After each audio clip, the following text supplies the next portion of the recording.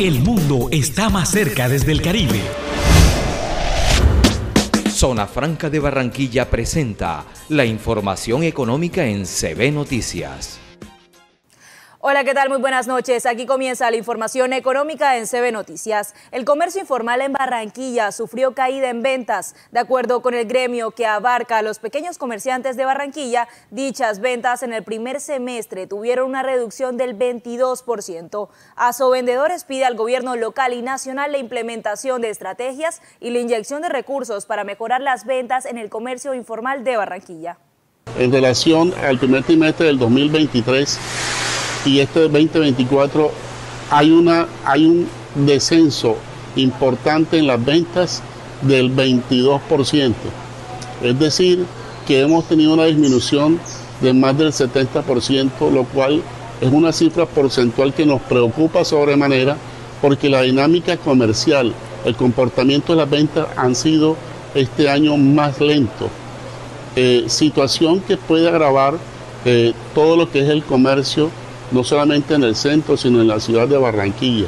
Por eso urge que el distrito y el gobierno nacional apliquen estrategias, programas, proyectos tendientes no solamente a la estabilidad económica del comercio en general a través de los medios de comunicación, las diferentes estrategias de publicidad, sino también de una inyección económica en lo que tiene que ver con vendedores informales. Las exportaciones del Atlántico hacia Estados Unidos crecieron 11,6% en enero. El departamento es el tercero del país con mayor exportación a ese país, con una participación del 8%. Destacan al Atlántico como un facilitador en intercambio comercial.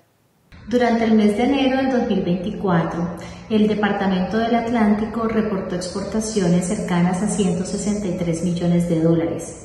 Esto, si lo comparamos con el mismo periodo del año pasado, tiene un crecimiento del 1,2%.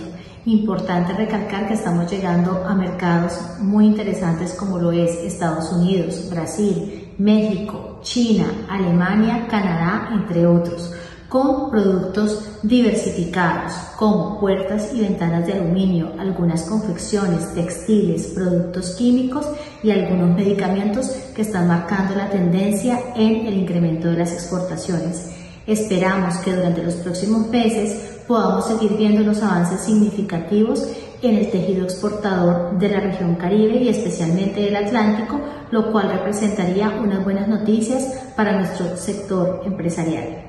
Los viajes de los colombianos en el territorio nacional siguen en aumento, pero aún no alcanzan niveles prepandemia. En 2023, alrededor de 1,7 millones de personas realizaron turismo interno, es decir, un 25% más que los 1,4 millones de 2022, pero menos 18% al compararse con 2019.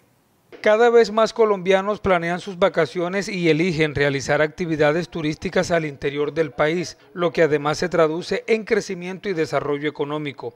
En el año 2023, alrededor de 1,75 millones de personas realizaron turismo interno o doméstico, es decir, un 25% más que los 1,4 millones del año 2022. Sin embargo, esta cifra significa un 18% menos si se compara con el año 2019, cuando se registraron 2,1 millones. El gasto promedio diario en el año 2023 fue de 130.744 pesos por personas, es decir, un 18% más con respecto a los 110.698 del año 2022. Sin embargo, con relación al promedio de pernoctaciones, pasó de 4,5 noches en el 2022 a 4,2 en el año 2023. Bancolombia proyecta una caída en la inflación de marzo, ubicando el dato en 7,35%. El informe del banco establece que el indicador estará impulsado principalmente por los precios de los alimentos y el fenómeno del Niño.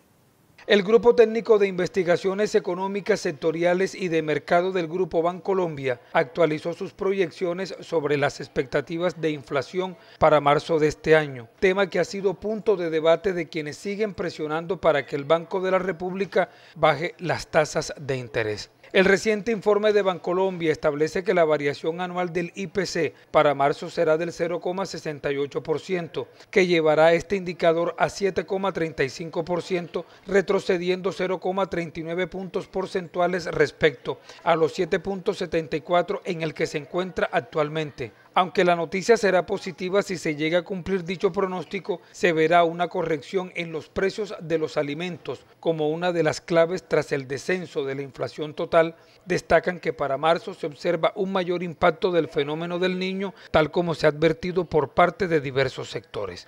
Por otra parte, según el informe, se evidenciaría el balance menos favorable de diciembre del año 2022 al caer solo 10 puntos básicos en su variación anual de 1,82%, como resultado de un elevado avance mensual debido a un efecto más evidente de las altas temperaturas.